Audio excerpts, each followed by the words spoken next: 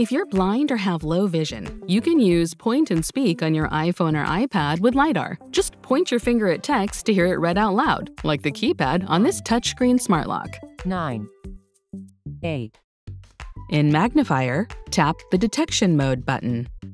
Or if you use VoiceOver, you can enable detection mode by triple tapping the screen with 4 fingers from any app. Tap the Point and Speak button, then point the camera at the item you'd like read aloud, like this smart lock. Now, point your finger at text in your camera to hear it read to you. Hand detected. Yale. 1, When you're finished using detection mode, tap Done.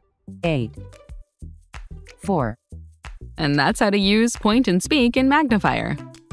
Requires iPhone or iPad with LiDAR and the latest version of iOS or iPadOS. Not available in all countries or regions. Detection mode should not be relied on in circumstances where you may be harmed or injured or in high-risk or emergency situations. To find out more about the accessibility features on your Apple devices, subscribe to the Apple Support YouTube channel or check out our accessibility playlist to keep learning.